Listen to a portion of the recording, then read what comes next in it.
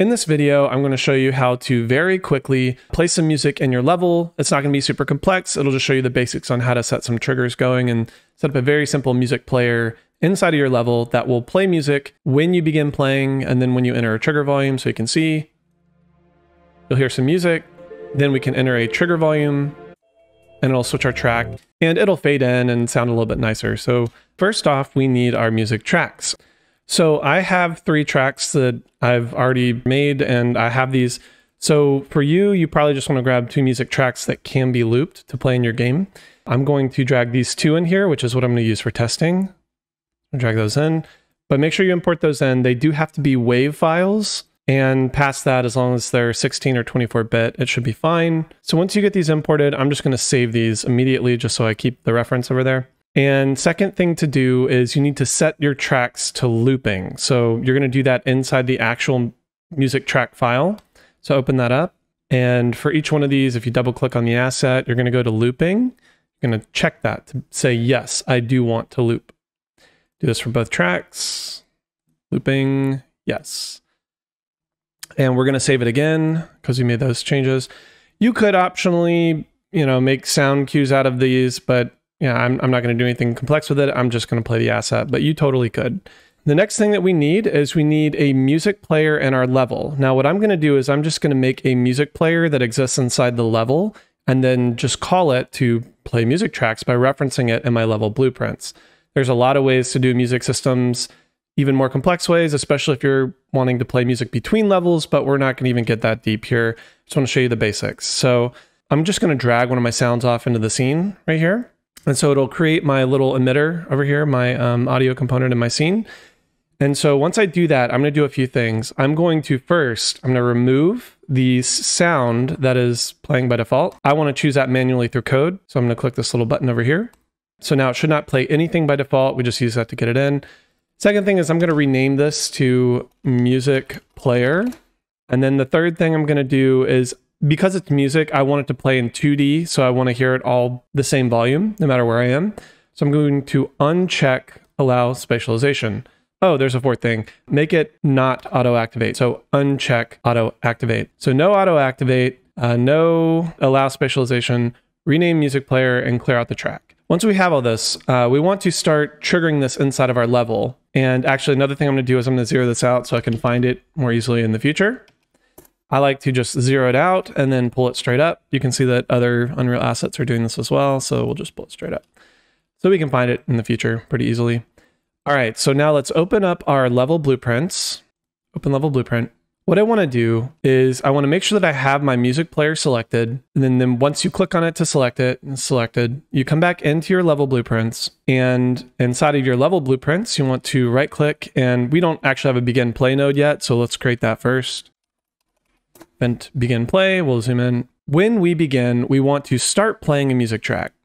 So because we have our music player selected, inside of our level blueprint, we can right click and we can say, create a reference to music player.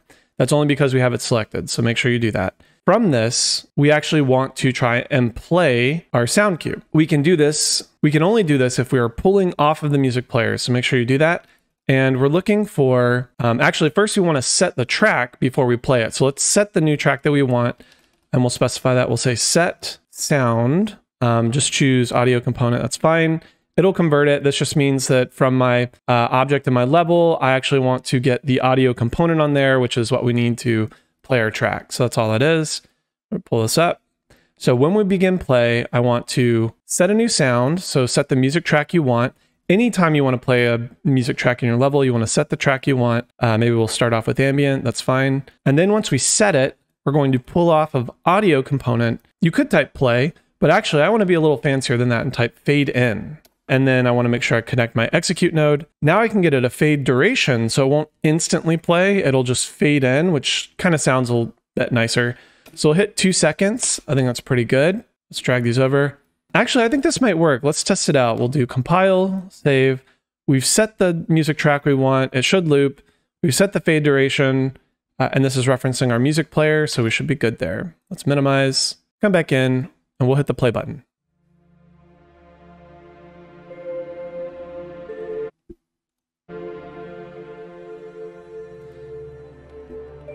Okay, so you should be able to hear music there. All that's doing is we're referencing our music player, we're telling it to set a new sound, and then we're telling it to play. And because it's 2D, we should hear it everywhere. So honestly, if all you want to do is play a track when the level begins, you should be good to go. That's all you need to do to play a track on the level when the level starts.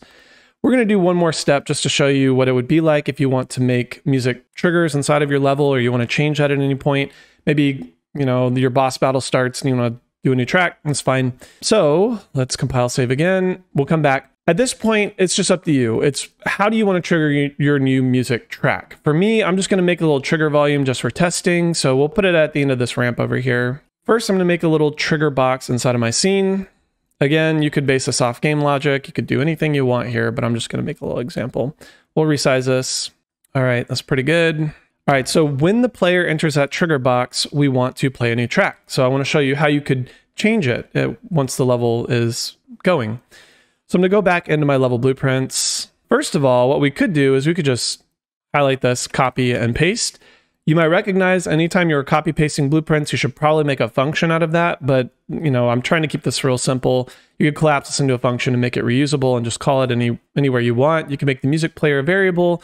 All these things you can do, but I'm just going to save time and just simplify the example and show you how to do this. So I'm going to select a new track. Let's do growth. We'll keep the same fade duration. We're pulling from the same music player reference, so this should all be good. Now, how do we want to trigger it? We'll come back in. We'll select our trigger box. Make sure that you have this selected if you're doing a trigger. Come back in, right click. We're going to add an event for trigger box. We'll say expand collision. Since I have it selected, I have the option to add on actor begin overlap. So I'll do that. When another actor overlaps this trigger box, so I want to get the other actor, I'm going to test to see if that's the player. This should be a review for you from other tutorials. If not, I have plenty of other tutorials that show how to do this. We're just going to test if this is the other player. So get player pawn, pull off of that, say equals. I'm going to hold Alt and disconnect that, and then just pull that in the bottom just to make it cleaner. Say if the other actor that overlaps this is equal to the player, and if so, we're going to make a branch node by pulling off the result condition. Say branch. If it is the other player, so if it's true, then set sound, fade in. Now, this might work. We could go inside the trigger volume and we'll trigger the track, but we might keep triggering the track and that may not what you want inside of a trigger volume. So I think I'm going to add a do once node here so that we're only doing this one time. Is optional. Again, you don't even have to do this off trigger volumes. You could say when, you know, last enemy change to intense track or something. Just however you want to trigger this is fine. I just want to give you an example. Branch, yes, do once completed, set sound, growth. And that should be it. Again, you could refactor this all you want, make this into a more complex system, but I'm just going to try to keep this quick just to show you the basics. All right, let's come back in. We'll hit play. Okay, so you should hear this playing, and then you're going to hear it change when we go over here.